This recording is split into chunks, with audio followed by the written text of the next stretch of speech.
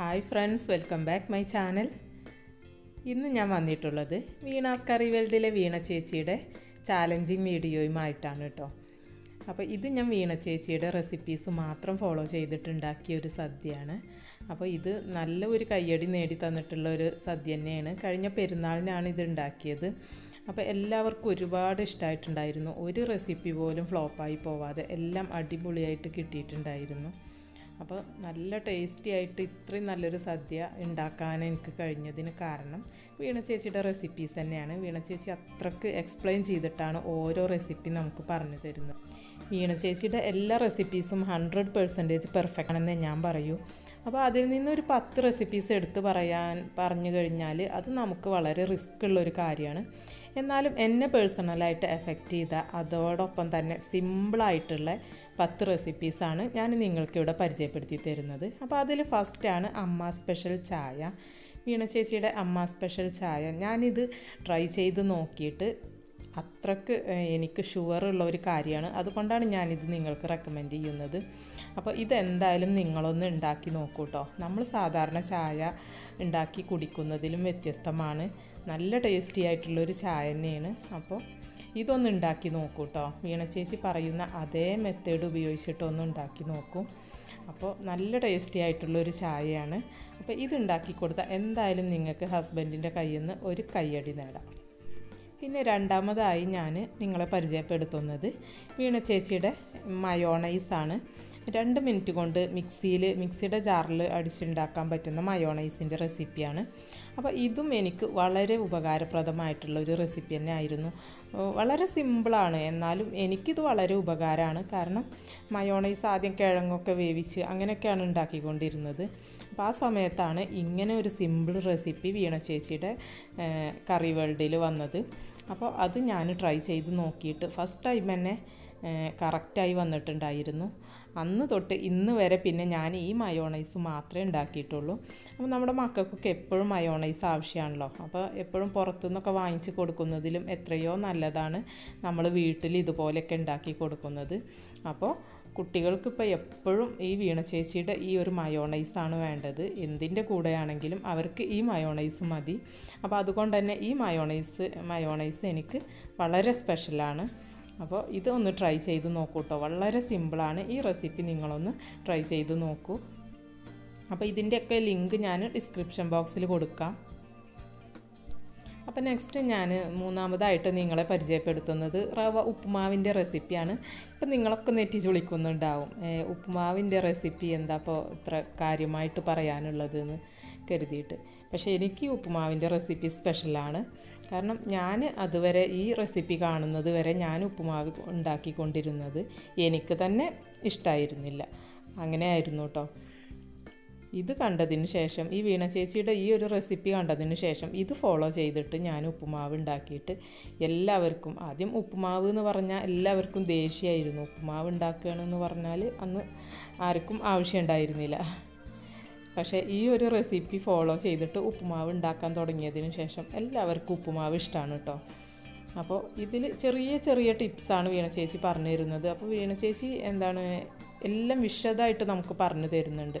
അപ്പോൾ video skip ചെയ്യാതെ ശരിക്ക് ആദ്യം മുതൽ അവസാനം വരെ കണ്ടിട്ട് നമ്മൾ ആ ഒരു റെസിപ്പി ഉണ്ടാക്കി നോക്കുകയാണെന്നുണ്ടെങ്കിൽ നല്ല ടേസ്റ്റി ആയിട്ട് നല്ല പെർഫെക്റ്റ് ആയിട്ട് തന്നെ നമുക്ക് കിട്ടും. അപ്പോൾ ഇതുപോലൊന്ന് ഉപ്പുമാവ് നിങ്ങളൊരു പ്രാവശ്യമെങ്കിലും ഒന്ന് ട്രൈ ചെയ്ത് നോക്കൂ കേട്ടോ. അപ്പോൾ നിങ്ങളൊക്കെ വീണാസ് കറി വേൾഡ് കാണുന്നവർ തന്നെ ആയിരിക്കും, ഇത് ട്രൈ ചെയ്ത് നോക്കിയിട്ടും ഉണ്ടാകും. അപ്പോൾ ഇതുവരെ അത് ചെയ്യാത്തവർ ഒന്ന് ട്രൈ ചെയ്ത് നോക്കൂ കേട്ടോ. അപ്പോൾ ഉപ്പുമാവാണെന്ന് കരുതി ഒരിക്കലും നിസ്സാരമാക്കി കളയരുത്. എനിക്ക് വളരെ ഉപകാരപ്രദമായിട്ടുള്ള ഒരു റെസിപ്പിയാണ്, വീണ ചേച്ചിയുടെ ഒരു റെസിപ്പിയാണ് ഈ ഉപ്പുമാവിൻ്റെ റെസിപ്പി. അപ്പോൾ അടുത്തതായിട്ട് ഞാൻ രസത്തിൻ്റെ റെസിപ്പിയാണ് നിങ്ങളെ പരിചയപ്പെടുത്തുന്നത്. അപ്പോൾ വീണ ചേച്ചി വേറെയും രസത്തിൻ്റെ റെസിപ്പിയൊക്കെ ഇട്ടിട്ടുണ്ട്. പക്ഷേ ഞാൻ ഫോളോ ചെയ്യുന്നത് ഈ നാടൻ രസത്തിൻ്റെ റെസിപ്പിയാണ്. രസം പൗഡർ ഇല്ലാതെ നമ്മുടെ വീട്ടിലുള്ള പൗഡറുകൾ ഉപയോഗിച്ച് ഉണ്ടാക്കുന്ന ഒരു രസത്തിൻ്റെ റെസിപ്പിയാണ്. അപ്പോൾ ഇതിൻ്റെ കാര്യം പറഞ്ഞാൽ ഇത് എന്നെ പേഴ്സണലായിട്ട് അഫക്റ്റ് ചെയ്യുന്നത് എങ്ങനെയെന്ന് വെച്ചാൽ, ഇവിടെ വീടിൻ്റെ വർക്ക് നടന്നുകൊണ്ടിരുന്ന സമയത്ത് ജോലിക്ക് വന്നിരുന്ന 2 ചേട്ടന്മാരുണ്ടായിരുന്നു. അവരൊരു ദിവസം ഊണ് കഴിക്കുമ്പോൾ എൻ്റെ അടുത്ത് പറഞ്ഞു, ചേച്ചി നാളെ ഞങ്ങൾക്ക് രസം ഉണ്ടാക്കി തരുമോയെന്ന്. ചോദിച്ചു. അപ്പോൾ ഞാനാണെങ്കിൽ അന്നേ വരെ രസം ഉണ്ടാക്കി നോക്കിയിട്ട് പോലും ഇല്ല, കഴിക്കുന്നല്ലാതെ ഇതെങ്ങനെ ഉണ്ടാക്കുന്നതെന്ന് ഞാൻ നോക്കിയിട്ട് പോലും ഉണ്ടായിരുന്നില്ല. അപ്പോൾ എന്തായാലും ഞാനതൊരു ചാലഞ്ചായിട്ട് ഏറ്റെടുത്തു. വേഗം പോയിട്ട് വീണാസ് കറി വേൾഡ് തന്നെ എടുത്തിട്ട് സെർച്ച് ചെയ്തു. അപ്പോൾ ഈ രസത്തിൻ്റെ റെസിപ്പിയാണ് ശ്രദ്ധയിൽപ്പെട്ടത്. അപ്പോൾ ഇത് ഉണ്ടാക്കിയിട്ട് പിറ്റേ ദിവസം ഞാൻ അവർ ഊണിന് വന്ന സമയത്ത് കൊടുത്തിട്ടുണ്ടായിരുന്നു. അപ്പോൾ അവർക്ക് നന്നായിട്ട് ഇഷ്ടമായിട്ടുണ്ടായിരുന്നു. ഇപ്പോഴും അവർ ഇവിടെ വർക്കിന് വരുന്ന സമയത്ത് എൻ്റെ അടുത്ത് പറയും, ഇന്ന് ഉച്ചക്ക് രസം വേണം കേട്ടോ ചേച്ചിന്ന്. ഇപ്പോൾ എൻ്റെ രസം ഇവിടെ എല്ലാവർക്കും ഫേവറേറ്റാണ് കേട്ടോ. താങ്ക്സ് ഫോർ വീണ ചേച്ചി. അപ്പോൾ നെക്സ്റ്റ് ഞാൻ പരിചയപ്പെടുത്തുന്നത് വീണ ചേച്ചിയുടെ മസാല ഇഡ്ഡലിയാണ്. അപ്പോൾ നമ്മൾ രാവിലെ ബ്രേക്ക്ഫാസ്റ്റിന് ഇഡ്ഡലിയൊക്കെ ഉണ്ടാക്കി കഴിഞ്ഞിട്ട് അതിൽ കുറച്ച് ബാക്കി വന്നു കഴിഞ്ഞാൽ പിന്നെ അത് ആരും കഴിക്കാറില്ല. എൻ്റെ വീട്ടിൽ ഇവിടെ ആരും കഴിക്കാറില്ല. അതങ്ങനെ ഇരുന്ന് പിറ്റേ ദിവസം അത് കൊണ്ടുപോയി കളയാറായിരുന്നു പതിവ്. അപ്പോൾ മസാല ഇഡ്ഡലിയുടെ റെസിപ്പി ഞാൻ വീണ ചേച്ചിയുടെ കറി വേൾഡിൽ കണ്ടതിന് ശേഷം ഒരു പ്രാവശ്യം ഞാനത് ട്രൈ ചെയ്ത് നോക്കി. ഇപ്പം ഞാൻ ഇഡ്ഡലി ബാക്കിയുണ്ടെങ്കിൽ കുട്ടികൾ സ്കൂളിട്ട് വരുന്ന സമയത്തേക്ക് ഇതുപോലെ ചെയ്ത് കൊടുക്കും. അപ്പോൾ ഇഡ്ഡലി കഴിക്കാത്ത അവർക്ക് പോലും ഇത് ഭയങ്കര ഇഷ്ടമാണ്. അപ്പോൾ ഇതുപോലെ തന്നെ വീണ ചേച്ചി പറയുന്ന അതേ മെത്തേഡ് ഉപയോഗിച്ചിട്ട് നമ്മൾ റെഡിയാക്കി എടുക്കുകയാണെങ്കിൽ നല്ല ടേസ്റ്റാണ്. ഞാൻ ഇതൊന്നൊന്ന് മാറ്റി പിടിച്ചിട്ടൊക്കെ ട്രൈ ചെയ്തിട്ടുണ്ടായിരുന്നു, പക്ഷേ ഇതുപോലെ പെർഫെക്റ്റായിട്ട് കിട്ടിയിട്ടുണ്ടായിരുന്നില്ല. അപ്പോൾ ഇങ്ങനെ ഉണ്ടാക്കി കൊടുക്കുമ്പോൾ കുട്ടികൾക്കൊക്കെ നല്ല ഇഷ്ടമാണ്. അപ്പോൾ ഈ ഇഡ്ഡലി ബാക്കി വരുന്നതിനുള്ള ഒരു പരിഹാരമായിട്ട് ഈ മസാല ഇഡ്ഡലി നിങ്ങളെല്ലാവരും ഒന്ന് പരീക്ഷിച്ച് നോക്കൂട്ടോ. നല്ല ടേസ്റ്റിയാണ്. ഉണ്ടാക്കിയിട്ട് ആ ചൂടോടെ തന്നെ കഴിക്കാൻ നല്ല ടേസ്റ്റി ആയിട്ടുള്ള ഒരു റെസിപ്പി തന്നെയാണ്. അപ്പോൾ ഇതിൻ്റെയൊക്കെ ലിങ്ക് ഞാൻ താഴെ ഡിസ്ക്രിപ്ഷൻ ബോക്സിൽ കൊടുക്കുന്നതാണ് കേട്ടോ. വീണ ചേച്ചിയുടെ റെസിപ്പീസിൻ്റെ കാര്യം പറയുമ്പോൾ നമുക്ക് ഒരിക്കലും അതിലൊഴിച്ചു കൂടാൻ പറ്റാത്തൊരു റെസിപ്പി ഉണ്ട്, കലത്തപ്പത്തിൻ്റെ റെസിപ്പി. അപ്പോൾ ഈ ഒരു കലത്തപ്പത്തിൻ്റെ റെസിപ്പി ഒരു പ്രാവശ്യം ട്രൈ ചെയ്ത് നോക്കിയിട്ടുള്ളവരാരും പിന്നെ വേറൊരു മെത്തേഡ് ഉപയോഗിച്ച് കലത്തപ്പം ഉണ്ടാക്കുമെന്ന് എനിക്ക് തോന്നുന്നില്ല. അത്രക്ക് പെർഫെക്റ്റാണ് കേട്ടോ. അപ്പോൾ ഇതും ഈ പറഞ്ഞ മാതിരി ഒരു ദിവസം ഇവിടെ പണിക്കാരുള്ള സമയത്ത് ഞാൻ ഈവനിങ്ങിൽ അവർക്ക് ചായക്ക് പലഹാരമായിട്ടാണ് ഇത് ഫസ്റ്റ് ട്രൈ ചെയ്തത്. അപ്പോൾ അതിലുണ്ടായിരുന്ന 2 ചേച്ചിമാർ, പണിക്ക് വന്നിരുന്ന 2 ചേച്ചിമാർ എൻ്റെ അടുത്ത് ഇതിൻ്റെ റെസിപ്പിയൊക്കെ ചോദിച്ചിട്ടുണ്ടായിരുന്നു. അപ്പോൾ അവർ പറഞ്ഞു പല ഭാഗത്തുനിന്നും കലത്തപ്പം കഴിച്ചിട്ടുണ്ട്, പക്ഷേ ഇത്രയും ടേസ്റ്റി ആയിട്ട് ഞങ്ങൾ ഇതുവരെ കഴിച്ചിട്ടില്ല എന്ന് പറഞ്ഞിട്ട് എങ്ങനെയാണ് ഉണ്ടാക്കിയെന്നൊക്കെ ചോദിച്ചിട്ട് എൻ്റെ അടുത്തുനിന്ന് റെസിപ്പി വാങ്ങിച്ചിട്ടുണ്ടായിരുന്നു. അപ്പോൾ അവർ യൂട്യൂബൊന്നും കാണുന്ന ആളുകളല്ല. അപ്പോൾ അവർക്ക് ഞാൻ എഴുതി കൊടുത്തിട്ടുണ്ടായിരുന്നു ഒരു പേപ്പറിൽ. എന്നിട്ട് അവർ പിന്നീട് എന്നെ കണ്ടപ്പോൾ പറഞ്ഞിട്ടുണ്ടായിരുന്നു ഇതുപോലെ ഉണ്ടാക്കി നോക്കിയിട്ട് നല്ല അടിപൊളി കലത്തപ്പായി, വീട്ടിലെല്ലാവർക്കും ഇഷ്ടമായി എന്നൊക്കെ പറഞ്ഞിട്ടുണ്ടായിരുന്നു. അപ്പോൾ നിങ്ങൾ വീണ ചേച്ചിയുടെ ഈ ഒരു റെസിപ്പി ഒന്ന് കണ്ടു നോക്കൂ കേട്ടോ. എന്നിട്ട് അതൊന്ന് ഫോളോ ചെയ്തിട്ട് കലത്തപ്പം ഉണ്ടാക്കി നോക്കൂ. ഒരിക്കലും ഫ്ലോപ്പായി പോവില്ല. അടിപൊളി കലത്തപ്പം തന്നെയാണ്. അപ്പോൾ കലത്തപ്പം ഇഷ്ടമില്ലാത്തവർ പോലും ഇത് കഴിച്ചു പോവും, അത്രക്ക് ടേസ്റ്റിയാണ്. പിന്നെ വീണ ചേച്ചിയുടെ റെസിപ്പീസിൽ എനിക്ക് ഏറ്റവും ഇഷ്ടമായിട്ടുള്ളൊരു റെസിപ്പിയാണ് കരിമീൻ പൊള്ളിച്ചത്. അപ്പോൾ വീണ ചേച്ചി കരിമീൻ വെച്ചിട്ടല്ല ആവോലി വെച്ചിട്ടാണ് ആ ഡിഷ് ചെയ്തിട്ടുണ്ടായിരുന്നത്. പക്ഷേ ഞാനത് ഉണ്ടാക്കിയിട്ടുള്ളത് മുഴുവൻ കരിമീൻ വെച്ചിട്ടാണ് ചെയ്തിട്ടുള്ളത്. വാഴയിലയിൽ പൊള്ളിച്ച മീനിൻ്റെ റെസിപ്പിയാണത്. അപ്പോൾ ഞാനെപ്പോഴും കരിമീൻ വെച്ചിട്ടാണ് ചെയ്യാറുള്ളത്. വീണ ചേച്ചി അന്ന് വീഡിയോയിൽ കാണിച്ചിട്ടുള്ളത് ആവോലി വെച്ചിട്ടാണ്. പക്ഷെ നല്ല ടേസ്റ്റി ആയിട്ടുള്ള ഒരു റെസിപ്പി തന്നെയാണ് കേട്ടോ. അപ്പോൾ അതുവരെ ഫിഷ് കിട്ടിക്കഴിഞ്ഞാൽ ഒന്നുകിൽ ഫ്രൈ ചെയ്യും, അതല്ലെങ്കിൽ കറി വെക്കും, അങ്ങനെ എന്തെങ്കിലും. അപ്പോൾ എന്തെങ്കിലും ഡിഫറെൻ്റായിട്ട് ചെയ്യണം എന്ന് ആലോചിച്ചിരിക്കുന്ന സമയത്താണ് ഈ റെസിപ്പി കണ്ണിൽ വിടുന്നത്. അപ്പോൾ ഇതുപോലെ വാഴയിലയിൽ വെച്ചിട്ട് ഞാൻ കരിമീൻ, ഇവിടെ എപ്പോഴും കരിമീൻ കിട്ടാറുണ്ട്. അപ്പോൾ കരിമീൻ ഒരു ദിവസം ഞാനിതുപോലെ വീണ ചേച്ചിയുടെ റെസിപ്പി നോക്കിയിട്ട് വാഴയിലയിൽ വെച്ച് പൊള്ളിച്ച് കൊടുത്തപ്പോൾ ഹസ്ബൻഡിനൊക്കെ ഒരുപാട് ഇഷ്ടമായിട്ടുണ്ടായിരുന്നു. ഇപ്പോൾ പിന്നെ എപ്പോഴും കരിമീൻ കിട്ടിയാലും ഞങ്ങൾ ആദ്യം ഉണ്ടാക്കുന്ന ഒരു റെസിപ്പി ഇതന്നെയാണ്. അപ്പോൾ എല്ലാവർക്കും ഇഷ്ടമാണ്. എൻ്റെ ചെറിയ മോന് മീൻ കഴിക്കാറില്ല, ഒരു മീനും അവൻ കഴിക്കാറില്ല. പക്ഷേ ഇതുപോലെ വാഴയിലയിൽ പൊള്ളിച്ച് കൊടുത്ത കരിമീനാണെങ്കിൽ അവൻ കഴിക്കൂട്ടോ. അതുകൊണ്ട് തന്നെ എനിക്ക് ഇത് വളരെ സ്പെഷ്യലാണ്, നല്ല ടേസ്റ്റിയാണ്. അപ്പോൾ നിങ്ങൾ ഇതുവരെ ട്രൈ ചെയ്ത് നോക്കിയിട്ടില്ലെങ്കിൽ ഒരു പ്രാവശ്യമെങ്കിലും ഈ റെസിപ്പി ഫോളോ ചെയ്തിട്ടൊന്ന് ഉണ്ടാക്കി നോക്കൂട്ടോ. നല്ല ടേസ്റ്റിയാണ്. അപ്പോൾ അയല വെച്ചിട്ടും ആവോലി വെച്ചിട്ടും കരിമീൻ വെച്ചിട്ടും ഒക്കെ നമുക്കിത് ചെയ്ത് നോക്കാം. നല്ല ടേസ്റ്റിയാണ്. അപ്പോൾ ഇതൊന്ന് ട്രൈ ചെയ്ത് നോക്കൂട്ടോ. അപ്പോൾ ഈ കരിമീൻ പൊള്ളിച്ചതിൻ്റെ വീഡിയോ ഞാൻ എൻ്റെ ചാനലിലും അപ്ലോഡ് ചെയ്തിട്ടുണ്ട്. പിന്നെ എനിക്ക് ഏറ്റവും ഇഷ്ടമായിട്ടുള്ള ഒരു റെസിപ്പിയാണ് പൈനാപ്പിൾ പച്ചടി, വീണ ചേച്ചിയുടെ പൈനാപ്പിൾ പച്ചടി. ഇത് ഉണ്ടാക്കാൻ വളരെ സിമ്പിളാണ്. എപ്പോഴും പൈനാപ്പിൾ കിട്ടിക്കഴിഞ്ഞാലും ഞങ്ങൾ ഉണ്ടാക്കുന്ന ഒരു റെസിപ്പിയാണ്. നല്ല ടേസ്റ്റിയാണ്. നല്ല സിമ്പിളായിട്ട് നമുക്ക് ഒരു 10 മിനിറ്റിനുള്ളിൽ തന്നെ റെഡിയാക്കിയെടുക്കാം. പൈനാപ്പിൾ വേവുന്ന ഒരു ടൈം മാത്രമേ നമുക്ക് വേണ്ടുള്ളൂ. വളരെ പെട്ടെന്ന് റെഡിയാക്കിയെടുക്കാം. പൈനാപ്പിൾ വേവുന്ന സമയം കൊണ്ട് തന്നെ നമുക്ക് ഇതിലേക്ക് ബാക്കിയുള്ള ഇൻഗ്രീഡിയൻസ് ഒക്കെ റെഡിയാക്കി വെക്കാം. അപ്പോൾ ഒരു 10 മിനിറ്റിനുള്ളിൽ തന്നെ നമുക്ക് റെഡിയാക്കിയെടുക്കാൻ പറ്റുന്ന സിമ്പിളായിട്ടുള്ള, അതോടൊപ്പം തന്നെ നല്ല ടേസ്റ്റി ആയിട്ടുള്ള ഒരു റെസിപ്പിയാണ്.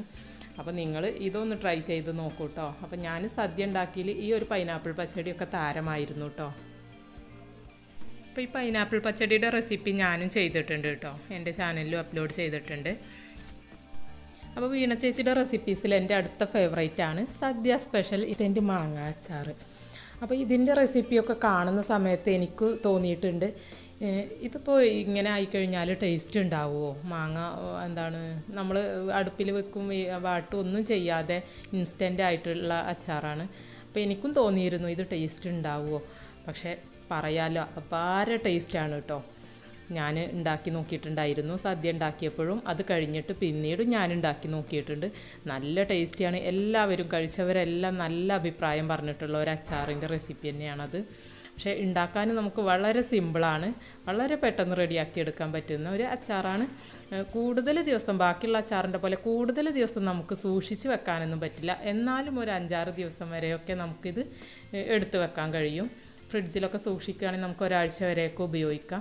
അപ്പോൾ നല്ല ടേസ്റ്റിയാണ്. ഇത് ഉണ്ടാക്കാനായിട്ട് ഒരു പ്രയാസമല്ല. അപ്പോൾ എല്ലാവരും ഇതൊന്ന് ട്രൈ ചെയ്ത് നോക്കൂ കേട്ടോ. ഈ റെസിപ്പി ഒന്ന് ഫോളോ ചെയ്ത് നോക്കൂ, നല്ല ടേസ്റ്റിയാണ്.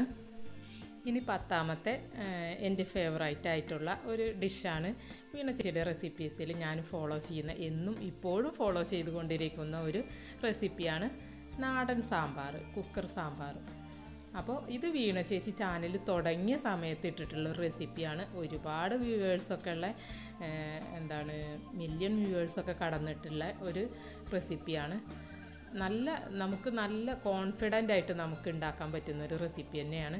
അപ്പോൾ സാമ്പാറിൻ്റെ കാര്യത്തിൽ ഞാൻ എപ്പോഴും പഴി കേട്ടുകൊണ്ടിരുന്നതാണ്. ഇവിടെ എപ്പോൾ സാമ്പാർ ഉണ്ടാക്കി കഴിഞ്ഞാലും അത് ഫ്ലോപ്പായിരിക്കും.